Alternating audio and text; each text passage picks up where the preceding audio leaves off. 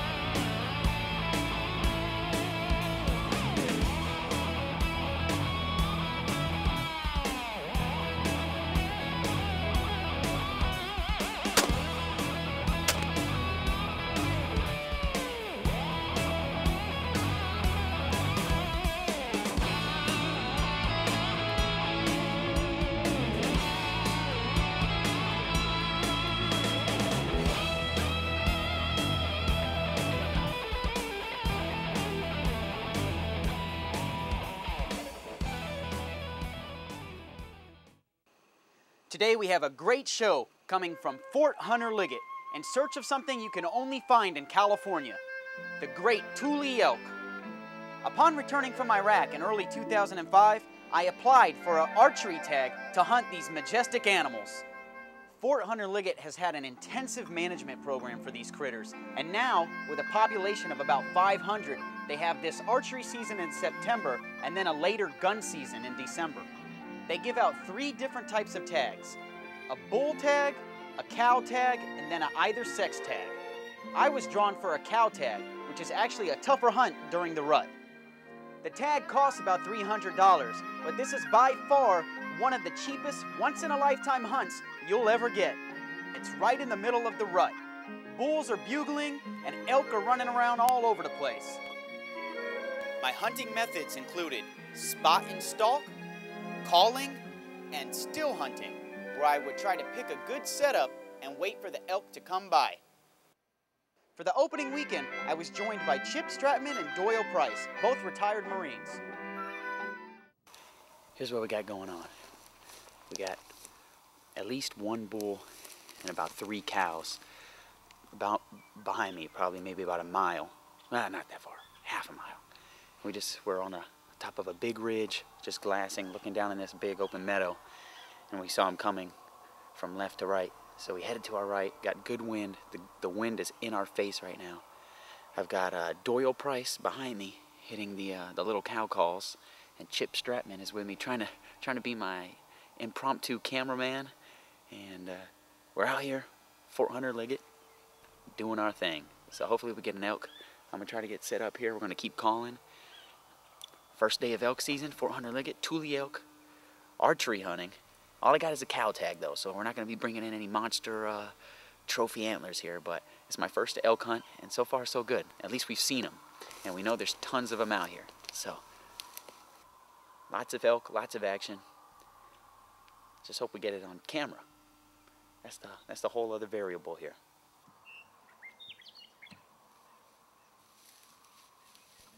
Our first morning out there was action-packed. I started to stalk some elk off to my left, and before I knew it, we had bulls and cows all over the place. Seeing bulls like this makes me wish I had a bull tag while I was up there. There were a lot of biggins running around. This particular bull had 5 or 6 cows with him. As the morning went on, more and more elk kept showing up. I felt confident that I could shoot at one of these animals if I got to within 50 yards. While we were out there, Doyle was trying to use cow calls behind me to try to entice the whole herd to come our way. Sneaking around in this open country made it extremely difficult to get close. And not only was it open, but it was very noisy. Every time I went up there, it was very dry, so those elk could hear me coming a long ways out. Once again, folks, forgive the camera angles. I'm Got elk over here in front of me. I'm trying to low crawl to a single lone tree right in front of me. Ridiculous. Opening day of elk season. Non-stop fun. So hope we could get a shot. Not by making noise like that. Dang. What's wrong with me? All right, I'm gonna keep moving. I gotta keep low crawling.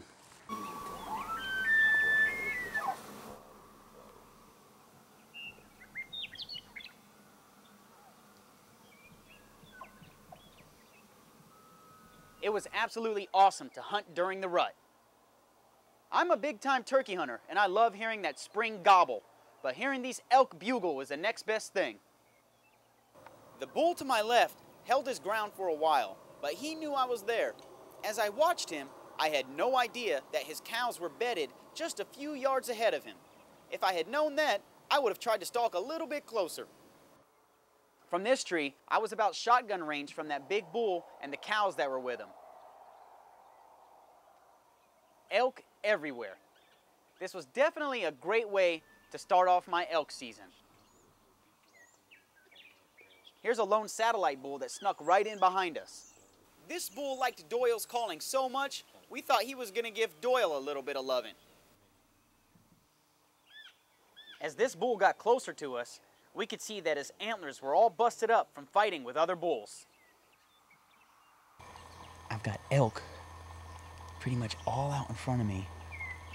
Maybe about 15 different elk. One big group and one small group. And we're just trying to get them to come in close enough. Doyle Price is over to my right. He's trying to hit every call he can think of to keep them coming this way. I can hear bulls bugling everywhere. Unfortunately, all I have is the cow tag, but it's okay because it's just as much fun. I gotta keep looking up and looking around to see where the elk are. There's a hill over here where there's a big group of them. I don't know which way they're headed. This grass is real high. I just low crawled from my last position, probably about maybe like 50, 60 yards. I low crawled here and looked up, and the bull, this other big bull, was maybe well in shotgun range at least. That's why I'm kind of doing my little camo here. I got grass sticking out of my head and got the face mask on because I'm bow hunting, so I'm trying to get as close as I can to these elk. I can see him. I can see him all up on that hill up there. So just stick around. Got a lot more elk hunting from Fort Hunter Liggett coming up. Fort Hunter Liggett is an Army installation located about 6 hours north of Camp Pendleton in Monterey County. They have great facilities with an awesome campsite right next to the game warden station. Whether you want to bring your RV or a little camper, or whether you're like me and just want to sleep in the good old Marine Corps sleep system, there's plenty of room for all. There's also a BOQ that costs about 30 bucks a night, and another restaurant and hotel combo that costs about 30 or 40 bucks a night. The restaurant's only open on Saturdays, but it's well worth it to have a good meal after a hard hunt. Now, if you made it all the way up to Fort Hunter Liggett and forgot some supplies, don't worry, there's a PX right here on the base. There's also a 24-hour gas station where you can fill up. And even a car wash where you can wash down your truck after a long weekend of hunting. Now that you know a little bit about the base, let's get back into the hunt as I have a few bulls headed my way.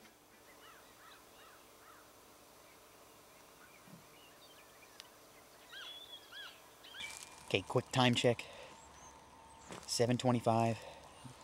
Legal hunting light started at 6:08. And they're still over there on the hill.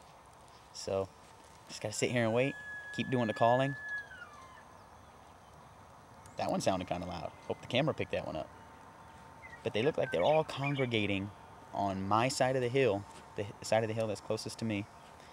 And hopefully, the plan is that they'll just keep moving this way, and walk in front of me within 50 yards. And should be able to fling an arrow at them. Hang in there with me. We'll make it happen. The Pendleton Sportsman always makes it happen. Okay, as I'm playing around and looking one way, here comes an elk sneaking up right behind us. Young bull. Check this guy out. Right behind me. There's a whole herd of them to the left of me. And I just happened to look to my right, and here comes this guy right here. Look at that. Sucker just snuck right up on us. There's another bull right there. There's like 4 of them.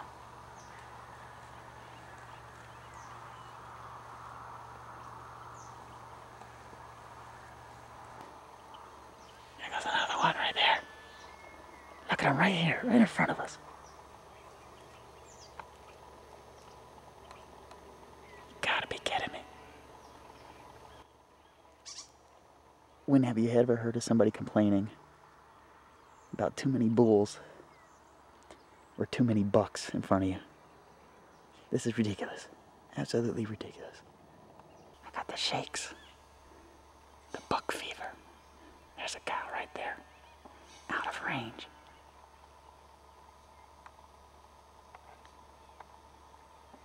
I picked the wrong tree to sit by. I should be by that tree right there. Man, there they are, right there.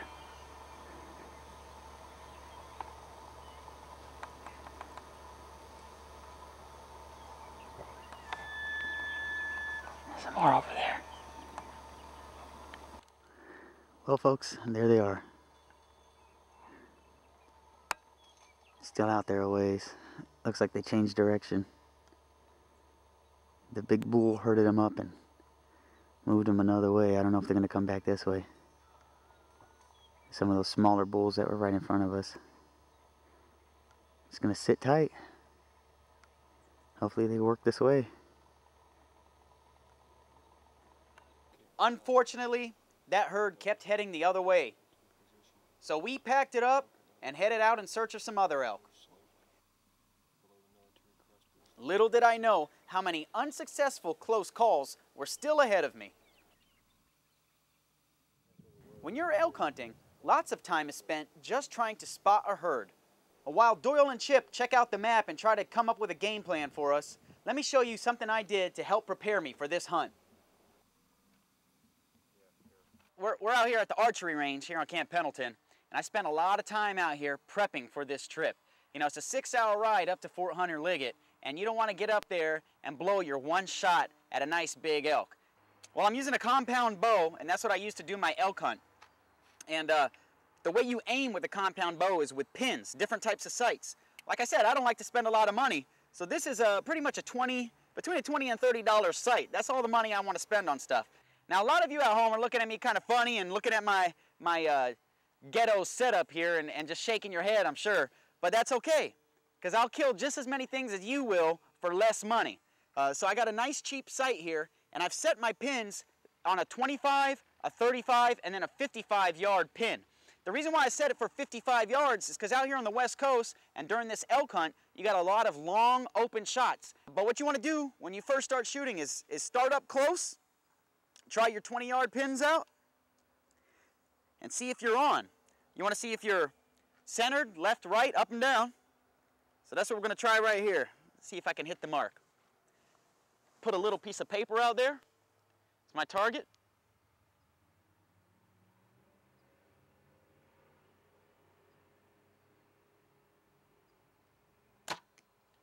There it is, dead paper. You want to take a couple shots, see if all the shots are hitting in the same place.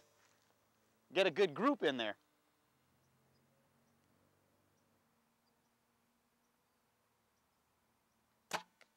There it is, 2 dead papers right in there.